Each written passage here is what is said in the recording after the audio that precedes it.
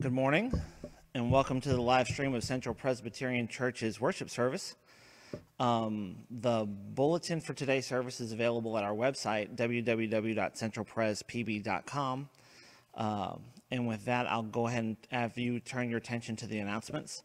Most of these announcements are not on the back of the current bulletin, but we will get them added here in the next few days. For those who are interested in the These Days daily devotional, the April, May, June issue has arrived at the office here at the church.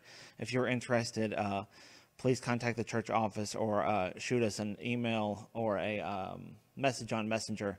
We will make sure to get one out to you. The Pine Bluff mayor announced yesterday that there will be a curfew that goes into effect tonight from 9 p.m. to 5 a.m. to reduce the spread of COVID-19. The session has made the decision to continue to stream our services for the foreseeable future. Please follow us on our social media channels, and we will notify you if any changes are to be made when things hopefully get better soon. Our username on all of our social media channels is CentralPresPB. Next up is our online tithing. Hopefully will be set up this week. If you are behind or wish to mail your tithe in, you can do so to Central Presbyterian Church at 6300 Trinity Drive, Pine Bluff, Arkansas 71603. Our last announcement is that the Presbyterian of Arkansas Youth Council announced this week that Senior High Youth Quake has been canceled. They will be holding an online quake the weekend of, or the Saturday of April, I believe 17th or 18th. I can't remember what day that was. If you're interested in registering for that online quake, you can look for the information at the Presbyterian of Arkansas Youth Council Facebook page. We'll also link to that information at our Facebook page. Again, our username is CentralPresPB. Let us prepare our hearts and minds to worship God. Out of the depths I cry to you, O Lord. Lord, hear my voice. Let your ears be attentive to the voice of my supplications. If you, O Lord, should mark iniquities, Lord, who could stand? But there is forgiveness with you, so that you may be revered. I wait for the Lord, my soul waits, and in his word I hope. My soul waits for the Lord more than those who watch for the morning, more than those who watch for the morning. O Israel, hope in the Lord, for with the Lord there is steadfast love, and with him is great power to redeem. It is he who will redeem Israel from all its iniquities. Let us worship God. Remember that our Lord Jesus can sympathize with us in our weaknesses, since in every respect he was tempted as we are, yet without sin. Let us then with boldness approach the throne of grace and find grace to help in time of need. Let us confess our sins against God and our neighbor, first using the prayer printed in the bulletin and then silently. Out of the depths we cry to you, O Lord. Lord, hear our cry. If you should mark iniquities, who could stand? Our sins have crippled us, bound us, and buried us. They have cut us off from you who is life itself. But there is forgiveness with you. With you is great power to redeem. Breathe your breath into us, O God. Breathe your spirit into us. Hope the graves that our own making, and call us to come out to you, that we may live in full knowledge of your power and steadfast love.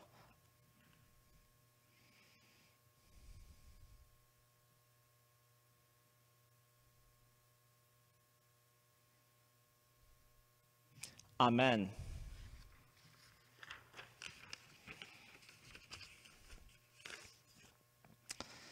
As people born of water and the Spirit, we have died to the old life, and a new life has begun. God's grace is poured out upon us day by day. Come to the water and remember your baptism. Be thankful and live as one who has been raised to new life. In Jesus Christ we are forgiven. Amen.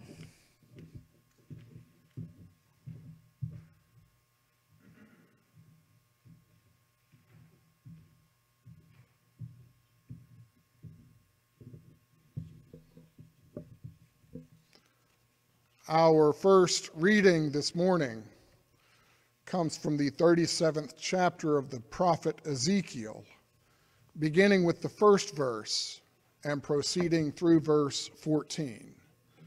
Let us listen for the word of the Lord. The hand of the Lord came upon me, and he brought me out by the Spirit of the Lord and set me down in the middle of a valley. It was full of bones. He led me all around them. There were very many lying in the valley, and they were very dry. He said to me, "Mortal, can these bones live?" I answered, "O Lord God, you know." Then he said to me, "Prophesy to these bones, and say to them, O dry bones, hear the word of the Lord. Thus says the Lord God to these bones, I will cause breath to enter you, and you shall live. I will lay sinews on you, and will cause flesh to come upon you, and cover you with skin, and put breath in you, and you shall live. And you shall know that I am the Lord." So I prophesied as I had been commanded, and as I prophesied, suddenly there was a noise, a rattling, and the bones came together, bone to its bone. I looked, and there were sinews on them, and flesh had come upon them, and skin had covered them, but there was no breath in them. Then he said to me, "Prophesy to the breath, prophesy, mortal, and say to the breath, Thus says the Lord God, Come from the four winds, O breath, and breathe upon these slain, that they may live." I prophesied as he commanded me, and the breath came into them, and they lived and stood on their feet, a vast multitude. Then he said to me, "Mortal, these bones are the whole house of Israel. They say our bones are dried up and our hope is lost. We are cut off completely. Therefore prophesy and say to them, Thus says the Lord God, I am going to open your graves and bring you up from your graves, O my people. And I will bring you back to the land of Israel. And you shall know that I am the Lord, when I open your graves and bring you up from your graves, O my people. I will put my spirit within you, and you shall live. And I will place you on your own soil. Then you shall know that I, the Lord, have spoken and will act, says the Lord. We turn now to our second reading from the 11th chapter of the Gospel according to John, beginning with the first verse and proceeding through verse 45. Again, let us listen for the word of the Lord. Now a certain man was ill, Lazarus of Bethany, the village of Mary and her sister Martha. Mary was the one who anointed the Lord with perfume and wiped his feet with her hair. Her brother Lazarus was ill. So the sisters sent a message to Jesus, Lord, he whom you love is ill. But when Jesus heard it, he said, This illness does not lead to death. Rather, it is for God's glory, so that the Son of God may be glorified through it. Accordingly, though Jesus loved Martha and her sister and Lazarus, after having heard that Lazarus was ill, he stayed 2 days longer in the place where he was. Then after this, he said to the disciples, Let us go to Judea again. The disciples said to him, Rabbi, the Jews were just now trying to stone you, and are you going there again? Jesus answered, Are there not 12 hours of daylight? Those who walk during the day do not stumble because they see the light of this world. but those who walk at night stumble because the light is not in them." After saying this, he told them, "Our friend Lazarus has fallen asleep, but I am going there to awaken him." The disciples said to him, "Lord, if he has fallen asleep, he will be all right." Jesus, however, had been speaking about his death, but they thought that he was referring merely to sleep. Then Jesus told them plainly, "Lazarus is dead. For your sake I am glad I was not there, so that you may believe, but let us go to him." Thomas, who was called the twin, said to his fellow disciples, "Let us also go, that we may die with him." When Jesus arrived, he found that Lazarus had already been in the tomb 4 days. Now Bethany was near Jerusalem, some 2 miles away, and many of the Jews had come to Martha and Mary to console them about their brother. And when Mary heard that Jesus was coming, she went and met him. When Martha heard that Jesus was coming, she went and met him, while Mary stayed at home.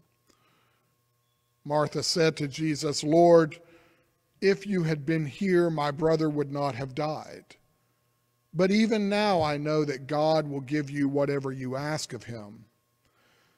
Jesus said to her, "Your brother will rise again." Martha said to him, "I know that he will rise again in the resurrection on the last day." Jesus said to her, "I am the resurrection and the life. Those who believe in me, even though they die, will live. And everyone who lives and believes in me will never die. Do you believe this?" She said to him, "Yes, Lord, I believe that you are the Messiah, the Son of God, the one coming into the world." When she had said this, she went back and called her sister Mary and told her privately, "The teacher is here and is calling for you." And when she heard it, she got up quickly and went to him. Now Jesus had not yet come to the village, but was still at the place where Martha had met him. The Jews who were with her in the house, consoling her, saw Mary get up quickly and go out, and they followed her because they thought that she was going to the tomb to weep there. When Mary came where Jesus was and saw him, she knelt at his feet and said to him, "Lord, if you had been here, my brother would not have died." When Jesus saw her weeping, and the Jews who came with her also weeping, he was greatly disturbed in spirit and deeply moved. He said, "Where have you laid him?" They said to him, "Lord, come and see." Jesus began to weep. So the Jews said, "See how he loved him." But some of them said, "Could not he who opened the eyes of the blind man have kept this man from dying?" Then Jesus, again greatly disturbed, came to the tomb. It was a cave, and a stone was lying against it. Jesus said, "Take away the stone." Martha, the sister of the dead man, said to him, "Lord, already there is a stench because he has been dead 4 days." Jesus said to her, "Did I not tell you that if you believed, you would see the glory of God?" So they took away the stone, and Jesus looked upward and said, "Father, I thank you for having heard me. I knew that you always hear me, but I have said this for the sake of the crowd standing here, so that they may believe that you sent me." When he had said this, he cried with a loud voice, "Lazarus, come out." The dead man came out, his hands and feet bound with strips of cloth, and his face wrapped in a cloth. Jesus said to them, "Unbind him and let him go." Many of the Jews, therefore, who had come with Mary and had seen what Jesus did, believed in him. This is the word of the Lord. Thanks be to God. Let us pray. Open now our hearts and minds, O God, by the power and presence of your Holy Spirit, so that as your word is read and proclaimed, we may hear with joy what it is you would have us hear. that hearing we might believe, and that believing we might live lives of richer and fuller joy, glorifying you here on earth as you are glorified in heaven. Amen. 4 weeks ago, as the season of Lent began, we started a journey that led us to a number of different encounters, beginning with Adam and Eve in the Garden of Eden and Jesus being tempted in the wilderness. We entered into the barrenness of Abraham and Sarah and the confusion of a Pharisee named Nicodemus. We paused at Jacob's well and Jesus encountered a Samaritan woman. And last week we saw how Jesus revealed himself to be the light of the world to a man who had been blind from birth. Today, our journey takes us literally through the valley of the shadow of death.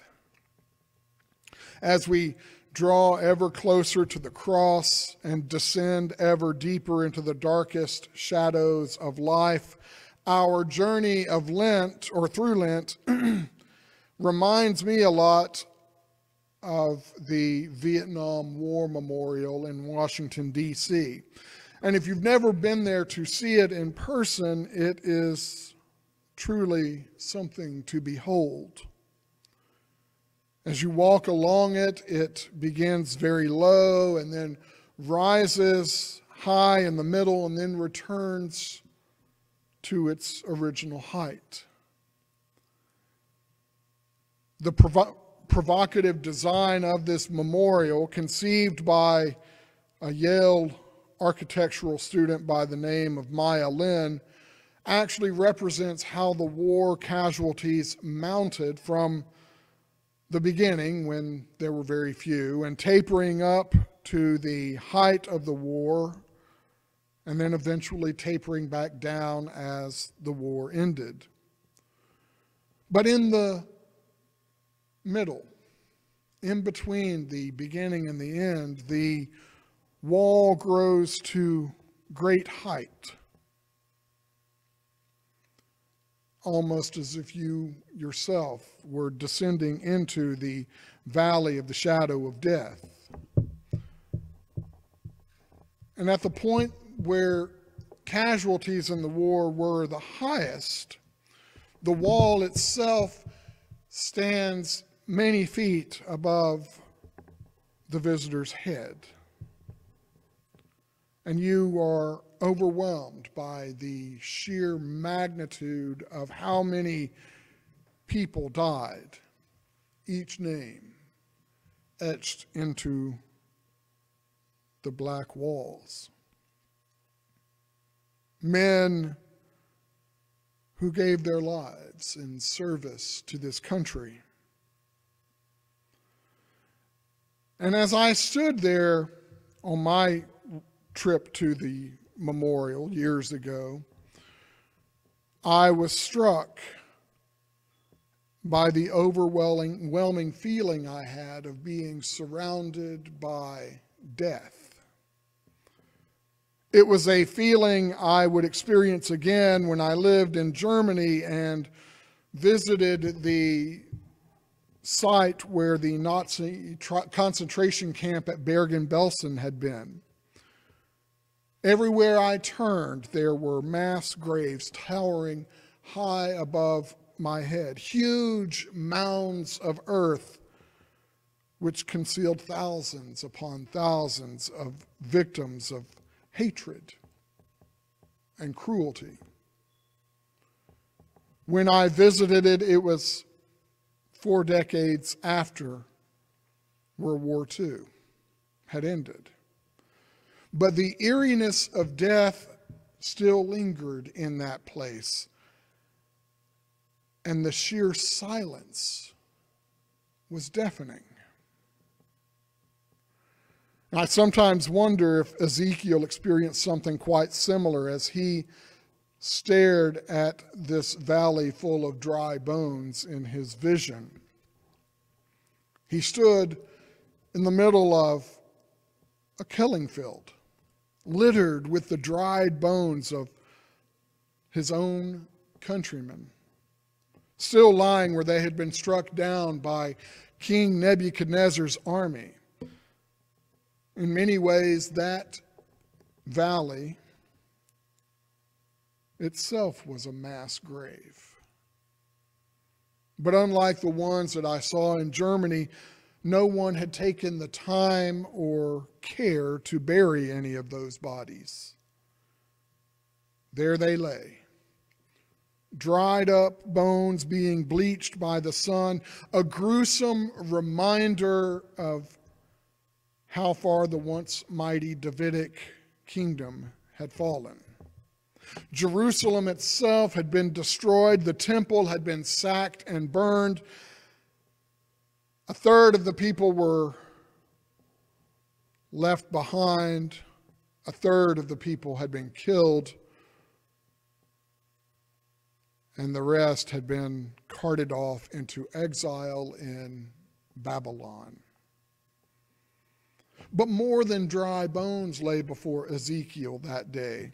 Before him lay the shattered lives, the broken dreams, the quashed hope of God's chosen people. Before him lay death and hopelessness.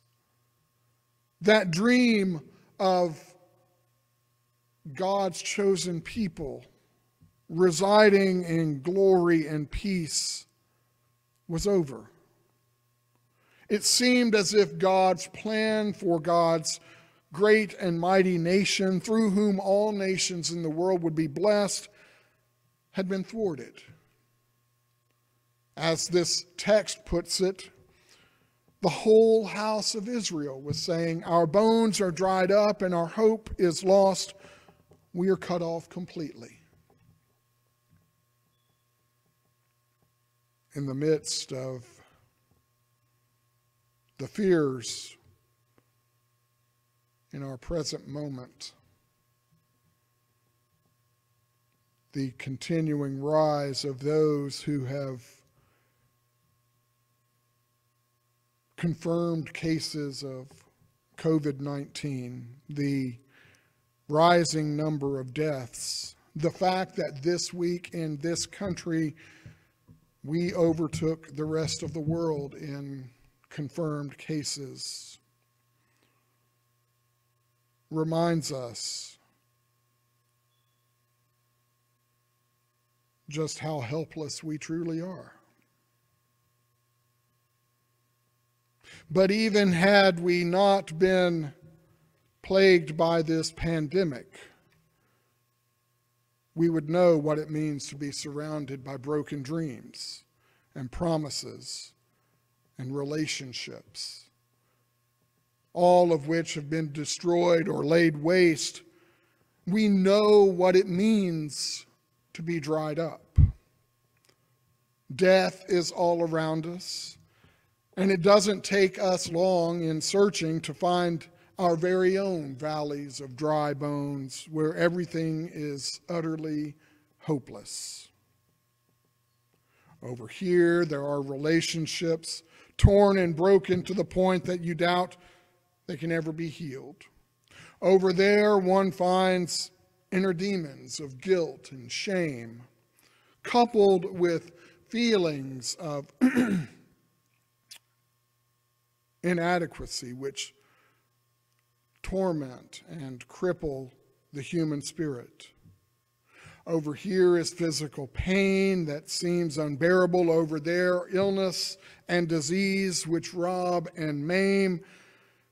It seems that since our first parents' hellish feast in the Garden of Eden, nothing in life on earth is as God intended it to be. Where once there was abundant life and possibility, there's now only death and decay. So it is that Ezekiel responds, "O Lord God, you know," when asked, can these bones live? In other words, God, I haven't a clue. All I can see is the hopelessness and emptiness of this moment. Fast forward now to the story of Jesus and Lazarus from this morning's reading from John, and things are hardly any better. Twice in the 11th chapter of John's Gospel, we read that Lazarus has been dead for 4 days. And when Jesus commands that the stone be rolled away, Martha protests, "Lord, already there is a stench." The very smell of death permeated the air. And we still live in a world where the very smell of death permeates the air. Loved ones die, businesses die, dreams die, hopes die. The stench of so much decay and decomposition is enough to make many of us shout at times, "Life stinks." But there is hope. There is new life. The dry bones can and will live again. And that hope finds its truest expression in our Lord's words, "I am the resurrection and the life." I imagine when Jesus uttered those words, heaven itself resounded with the triumphant shout, "Death, where is your victory?" Because the living God whom we worship is always about the business of bringing life, and that in abundance. And so it is that God would tell the prophet Ezekiel to prophesy to those bones. And Ezekiel saw those dry bones take on sinews and flesh and skin. And then when commanded to prophesy to the breath, the Spirit of God came and breathed new life into those dead bodies. And Ezekiel at that moment was reminded of God's covenant. And he began to understand that the people of Israel, despite what they believed, were not cut off completely. They would one day return to their homeland. They would one day rebuild their nation. Because Ezekiel learned an important lesson, a lesson the people themselves needed to know. God has no use for a people that is dead. So just as he had prophesied to the bones, he is told to prophesy to his nation, that they themselves might come alive to the promises of God.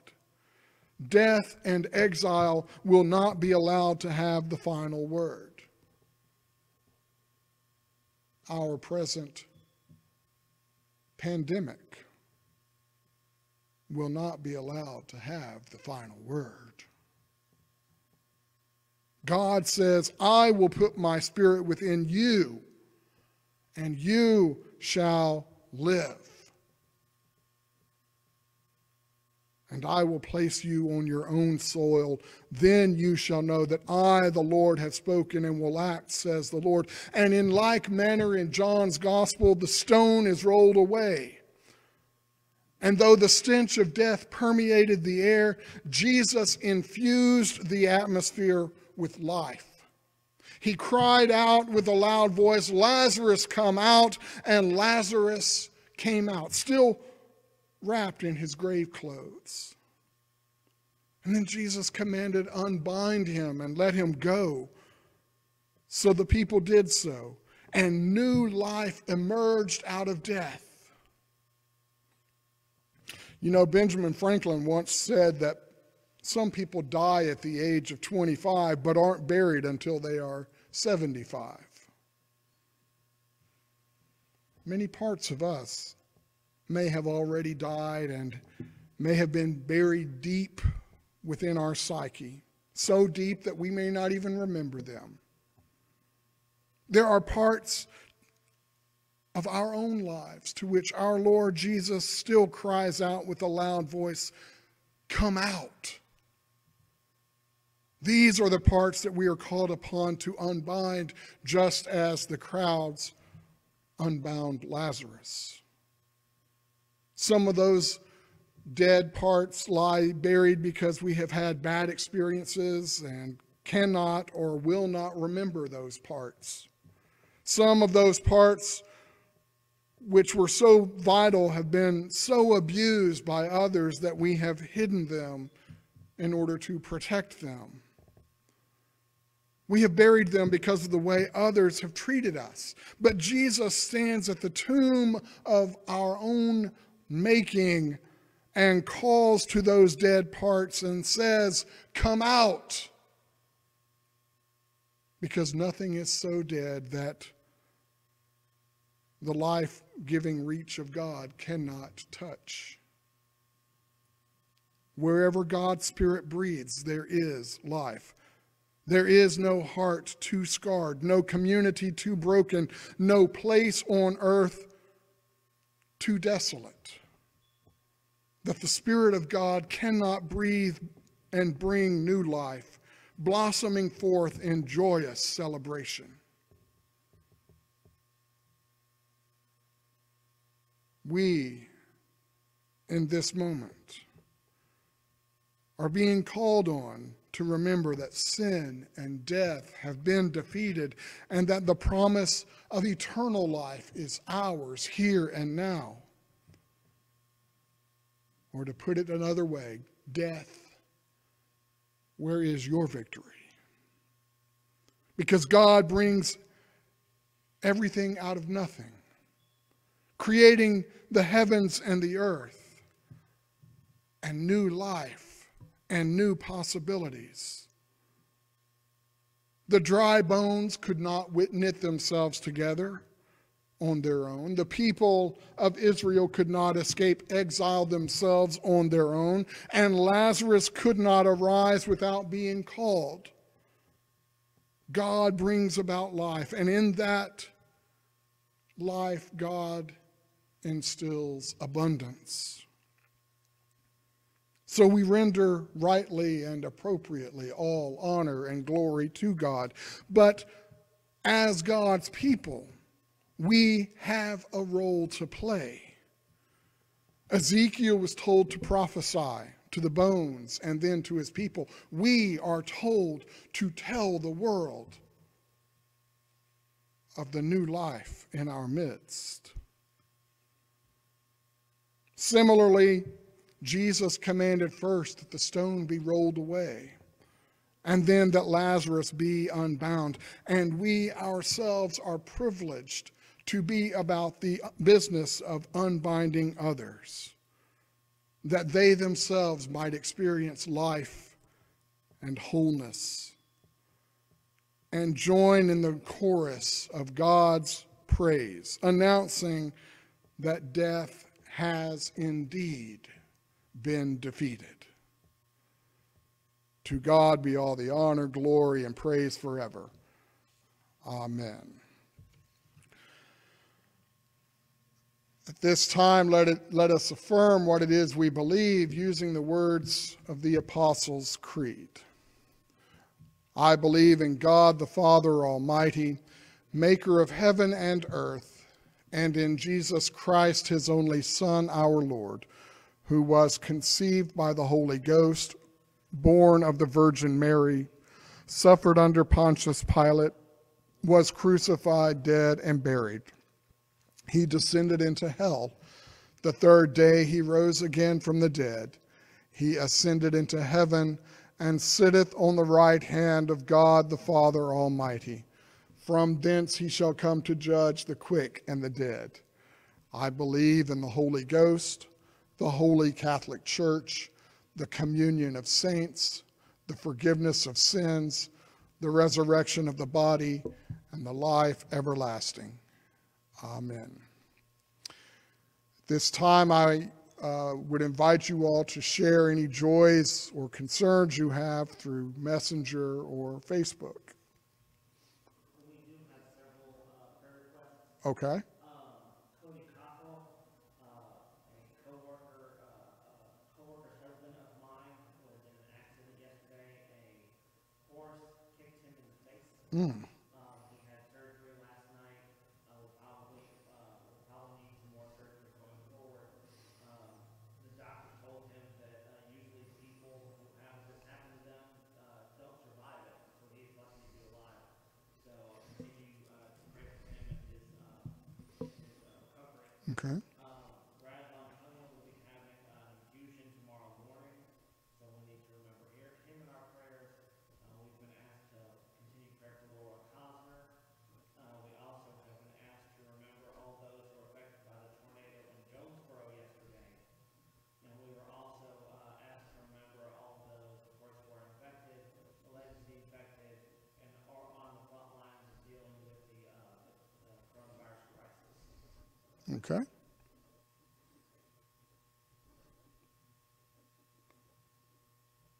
Let us pray.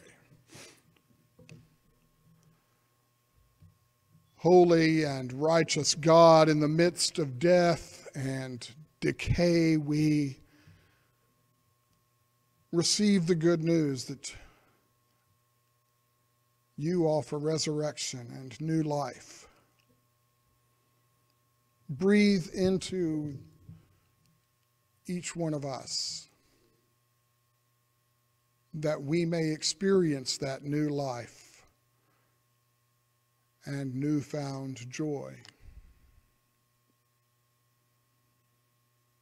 What a privilege it is to be able to approach your throne, O God, and lay our concerns at your feet, knowing that not only do you willingly listen,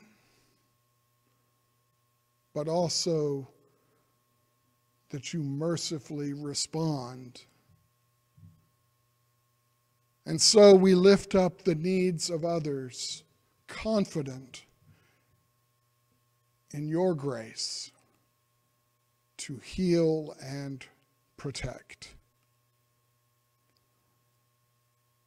We lift up Cody Cockrell and give you thanks and praise that an accident which might have killed him did not.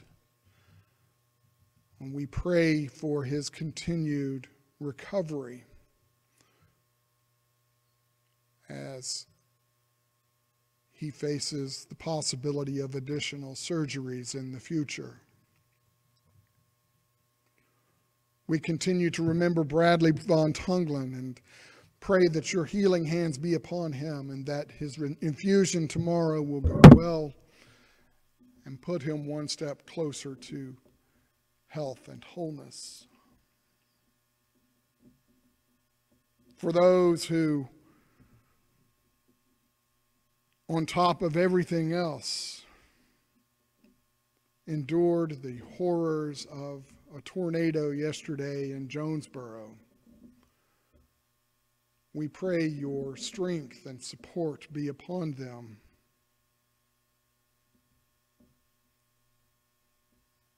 As yet another challenge to rebuild and restore in the midst of very trying and challenging days already has been laid at their feet. May they know that they are not alone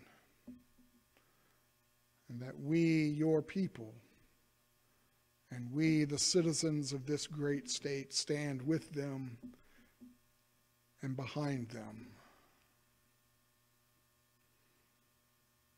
We pray your blessings continue to be on Laura and that you fill her with your strength and sustaining support. Lest we ever forget, O God, we pray for all who have been impacted by COVID-19, for families who grieve the loss of loved ones because they have been taken from them. For those who are struggling to cling to life because they have contracted the disease. For the men and women who are on the front lines fighting this battle. The doctors and nurses who put themselves selflessly in harm's way to treat others, to test others, to offer solace and comfort to others. Oftentimes with limited resources. Oftentimes with governmental bureaucracies blocking their efforts. And oftentimes, too often, at the cost of their own lives. We pray healing be given to all, and that what we have come to call our new normal might be overturned. Not that we might go back to life as it was before, because in the wake of this pandemic, there cannot be a return to business or life as usual. Let us take the lessons of love and compassion, patience and sacrifice from this moment into a new and brighter future where no one is left out, left behind, or pushed aside by greed or callousness. All this we pray in the name of Jesus, who taught us to pray together, saying, Our Father, who art in heaven, hallowed be thy name. Thy kingdom come, thy will be done on earth as it is in heaven. Give us this day our daily bread, and forgive us our debts, as we forgive our debtors. And lead us not into temptation, but deliver us from evil. For thine is the kingdom, and the power, and the glory forever. Amen. Go out into the world in peace, or at least metaphorically, sharing the good news that God brings life in the midst of death, hope in the midst of despair, and support in all our moments of need. And may the grace of our Lord Jesus Christ, the love of God, and the communion of the Holy Spirit be with you all, now and forevermore. Amen.